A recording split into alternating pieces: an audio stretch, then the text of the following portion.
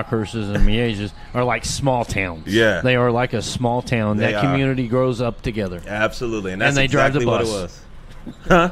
And you have to drive the bus. And you have to drive the bus. Absolutely. That's definitely, I've always coached in public schools and never had to drive the bus. No. So thank goodness they don't want me driving the bus. No. Yeah, that's true. Yeah, that could be a fun ride. But you've been in Platte County 7 years. You teach 6th grade, coach 8th grade basketball, and you're the quarterback coach at the high school. I am. You've had 5 quarterbacks. 4 of those have been Frank Fontana finalists. You've had a Fontana winner, which, for those people that don't know, is kind of the top guy in Kansas City there. Small top class. QB, small class. Yeah. Similar to the Simone, Yeah. but for the smaller schools. Simone's basically, you're the best of the best. Yeah. They give the small guys a chance with the Fontana. Yeah. But it's a good award, and they feel It is. good. They feel good about it. I like how they do that whole Simone thing. Mm-hmm. Yeah. But we've been fortunate. Yeah, you guys have had some good quarterbacks out there. Yeah. I mean, following you guys. And you also do some quarterback training on the side with the NFA. It's a National Quarterbacks Training Camp, National Football Association. You've worked for them in Chicago and St. Louis, branched out, do your own personal quarterback training program, QB Quest. QBQuest.org is that website. So if you need some quarterback training, if you have a young kid, you want to get them some quarterback training, then check that out. We'll give you a chance to talk about that in a minute. But talk a little bit about your time at Platte County. And, the quarterbacks, I'm familiar a little bit with your offense. You guys sling it around a ton. Yeah. So, It's a fun that offense. quarterback position is key. Just talk about how, coaching that guy and in that offense. Absolutely. Coming out there, it was kind of getting back to the public school, and you're coming to a program that, after working at Renaissance and St. Mary's, which are smaller, not as well-known programs, you get out to a program that is pretty established. They had that run in the early 2000s. Right before I got there, Craig Kelso was the Fontana winner, who was the quarterback. Yep. So it was, and I came in kind of as a volunteer because, their staff was full, but I told them that I like to work with quarterbacks. And so it was a spread offense, but Craig was more of a runner. Mm-hmm. He was really athletic. He could throw. He threw for 1,200 or so, but he was a runner. And so coming out there, I brought a pass game element to the next kid because the next kid was James Valentine. He was not a Craig Kelso. And when I first got there, he felt like he had to be because that was where they had success with Craig like that. And I had to keep him in his own lane. And he was one of those that he was a thinker. He was smart. He didn't have the biggest arm, but he had a nice quick release. But then he became like pinpoint accurate. So he just worked everybody underneath. And he ended up having a great year. We went to the quarterfinals. We lost to Harrisonville in the quarterfinals. It was like a 30-mile-per-hour win. So that's the worst thing you want with a passing offense. But after that, I kind of got a little bit of a reputation of, okay, I can do some things with quarterbacks. And so the next guy coming was Justin Mitchell. And he was going to be a sophomore coming in. I think we had one quarterback in between them, but then Justin was coming in, and he was kind of the Platte County Golden Boy. You know? He's actually at Oklahoma for baseball. He was a baseball kid, but he was just kind of one of those type A athletes that could put a team on his back. But because he was so baseball, a lot of my work had to come during the season because all summer he was doing baseball. So we had a couple years with him, and his senior year, he ended up being a Fontana finalist. And then next was Tanner Clarkson. Now, he was one of those that was always just the second thought quarterback. He was the B-team kid. He was small, and he was skinny, and, he always kind of had somebody in front of him that was just kind of just more physically DNA better. And then right after his freshman year, he talked about one because the kid that was in front of him moved out of state. So it was kind of his position at that level. And so we started working. And he kind of is a poor man's Merckx story. Okay. He didn't get all the big-time love that Merckx got. But he had the type of season almost that Merckx had, whereas he had 1 year to do it after Justin left. And coming into that year, the ball was coming out of his hand differently. And he really studied the game. We did a lot of film work and different things like that. And, you know, we didn't know as coaches what he would do when he got out there because of the whole Friday Night Lights, you know, X factor. It was not a stage too big for him at all. I think he ended up having 300-plus yard games against 5 different teams, and all of them were 500-plus. So, like Staley, when they were undefeated, he threw for like 360 against them. He threw for 460 against Kearney. He threw for 300-plus against Belton, and they had that kid going to Nebraska. He threw 300-plus against Webb City. Okay. Like, we were going down throwing against Webb. Yeah. And Webb was one of those, you know, 6 championships in 8 years kind of teams. And afterwards was a great moment that I kind of really felt like the team as a whole was appreciated. Is when I went to shake the coach's hand, he kind of shook my hand and he kind of shook his head and he was like, "We got lucky." He said, "You guys are good. Like, we got lucky." And they were ones that they hadn't they hadn't played from behind all year, and they were beating people by 30, and they beat us 21-18. You know, and so, you know, that was the kind of year that he had in 1 year. Then I got to transfer Spencer last year. And actually, Justin Hoover sent him to this because he was looking to move from the Blue Valley or Shawnee Mission Northwest area. Okay. And he wanted to go to Hoover. But for whatever reason, it didn't work out. And I ended up finding out, you know, Justin's like a big homie to me in terms of the whole quarterback field. You know, he's the big wig when it comes to that around here. So I like to try to pick his brain, you know. And so I called him when I found out that he was coming over.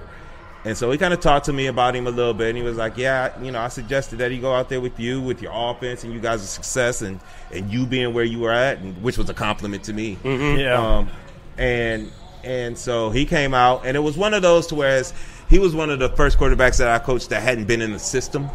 Okay. So he was raw in terms of what we do at Platte County, but he's a gunslinger.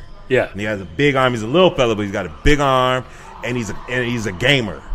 And so what it was just kind of helping him navigate game situations, because I don't know their record, but they weren't really on the radar from what I remember as a Kansas school. Okay, yeah. Shawnee Mission Northwest. Yeah. Shawnee Mission Northwest, I mean, they've been okay. They're last year they had a pretty good year. Yeah, I think last year for them. Bo Black's son, I can't remember his first name, but the quarterback is the coach's son. Okay. And I think he'll be a junior. He'll be a junior this year. I think he started last year as a sophomore. Yeah. And, you know, I mean, they're slinging around, too, their offense. It's not, you know, not exactly the same. I mean, everybody runs the spread a little different. Sure. But, yeah, they sling it around over there, too. And I think, if I remember right, you know, that was part of the situation. You know, his coach's son coming up. And, I mean, and you know what? I didn't even try to dig into why. Yeah. You know, when he came over, it's like, all right, we got to get to work. Yep. You know, he was going to be a senior. I didn't think the guys that we had were going to be quite ready. They needed a year. And so that kind of gave us a buffer year with a kid that was at least experienced in Friday nights. And so I think the big transition when he came over here was controlling his arm. You know, he wanted everything deep. He wanted the big ball all the time. But, you know, one thing, without giving too much of our information away, is, you know, playing underneath, you know, in the pass game can be just as dangerous because everybody's playing to take away the big ball. You know what I mean? And it's you know, I think I heard one statistic that the deep ball is like a 26% completion ratio. Like, it's not a high percentage completion. No. It's an easy ball to, you know, because everybody gets to run in. A lot of times the quarterbacks are late getting it out. Yep. And so, you know, showing him how to play underneath. Footwork, timing up your footwork. That's one thing that I'm just really big with my quarterbacks on, is timing your footwork up with each route. So a 3-step no hitch, that's a route. As soon as you reset, that's another route. You've changed your mind. Defend the whole field. Like, you got to defend sideline to sideline. So we got backside situations that if that's not there, now we're coming backside. Now then you got to get out of there. So it gives them an internal clock. So those details to the position, I think, helps Spencer get over the hump, and he ends up winning it. You know, and it was a toss-up between him and Kellen. I think Smithville wasn't too happy, you know, but we split. You know, they beat us when it counted and put us out of the playoffs. But Spencer had a big comeback win against them in the season where they were up 27-0, and then we ended up coming back and beat them 28-27, and it was him. You know, having 4 touchdown passes and big drives in the second half. And so, you know, he earned it. Yeah. You know, he was a hard worker and hard player. He just, his size, you know, didn't allow him probably to get the looks that some of the other quarterbacks could get. Because he had as big of an arm as anybody, and he had the competitive spirit as good as anybody that I've seen. So, you know. So, those are the quarterbacks that I've had. And, you know, they've all thrown for 25-plus, 100 yards. So, like, we really throw it around. But we don't. A lot of people think we're like 90-10, 80-20 pass, and we're really like a 60-40. Yeah. You know, we do run. We just kind of we definitely have implemented the RPO game to it. And it's a lot of reasons. Our quarterback has to be smart. He has to understand the box. He has to understand pre-snap reads. So, you know, if whatever coverage they're in, there's a weak area. So if they're in the cover 4, then we want to look at the flats.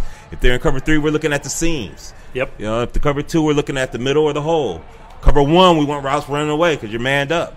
Cover 0, we're trying to get, you know, over the top. So them coming in there and being able to identify that before the snap gives them an advantage of, okay, now this is the area, and then we put combos together to try to attack those areas according to what we see, and that's what the no huddle gives us. So, you know, when they get that down with the footwork, there's success that comes with that, and I think that's what our quarterbacks have been able to do, and that's what we're going to continue to do. Yeah, hopefully Coach Oots won't get mad at me, you know, giving away any state secrets, saying you guys sling it all over the place. That's what everybody says. Yeah, hopefully, you know, I'm not giving away anything there. Yeah, as the season gets close. I think that's kind of our reputation. Yeah, we've done scrimmages, and you know, kids are like, you guys, that's all you guys do is throw. Well, it's 7-on-7, so yeah. Yeah. You know what I mean, but. We do throw it. It's a fun. We tell our receivers and our skills it's kids, a fun offense to watch. Fun offense. It really is. Like, you're not going to get out there and just block. Like, we taking just block the receivers block during the run game away. Like, we call a run. You better still be ready because this may be coming out depending on what that box looks like. Yeah. So, you know, it does. It makes it fun, and the kids work hard. So. You know, we get into the preseason, we got a line of 20, 30 receivers. Like, all right, everybody's not going to be a receiver. Some of y'all will have to go to the other side of the ball, and we got to change this up. Even though it looks fun, it's not for everybody, you know? Yeah. You know, kids, all like we talked about earlier, they want to be around that fun. They want, you know, they know that's where the fun is in this Absolutely, offense. yes. You know, I don't want to be that guy throwing it because he has to know too much. Yeah. But I can stand out here and run around and he throw me the ball. And they think they do. They'll throw it back to the quarterback after a drill or something like, Coach, you see that? You put me in. I'm like, all right. How do you attack a cover 4? Yeah. All right, I'm going to go back over here, Coach. Like, it's a lot of thinking to the quarterback. Yeah, definitely a lot more. And I put a lot of pressure on them to think. Like, you're not only playing against this 11 here, but you got to out-scheme them on the sideline too. Like, you playing against them right now, this play. Yeah. Because they're putting something together to stop you. Yep. So now you got to outsmart them plus react to what they're doing. So I give them a lot of pressure Monday through Thursday so that they can kind of have some fun on Fridays. I'm not really a yeller on the sidelines, but I'm definitely like, come find me as soon as you come off the sideline. Yeah. Let's go talk. Let's go to the TV. Let's see this. We got to think about this, you know. But it's fun. And I got good kids to work with. The coaching staff is great. Oots does a great job of letting us coach, you know, and being a team manager. Like, I mean, nothing goes done without, you know, he's on the headset. It's like, all right, guys, you know, let's take some time off this clock, or no, we're not going for a punt, you know, when we think we want to take a shot. So, you know, he definitely runs the team, but he gives us our opportunity to be coaches. And so we gel and we mesh real well. And, you know, I think we put together some good teams with that. Cool. Yeah, I like the old school Jordans he's got on. The Concords. Yeah.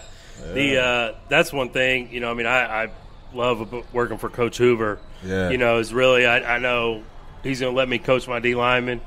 You know, now, like you said, he runs the team, Sure. and there's things that come, you know, either through him or through the defensive coordinator, like, hey, we need to make sure to emphasize this week or whatever. But Absolutely. You know, he for the most part, you know, trusts me and all the guys on our staff to really just do what we're supposed to do and take care of our business with our group. Absolutely. And those are the best guys to work with.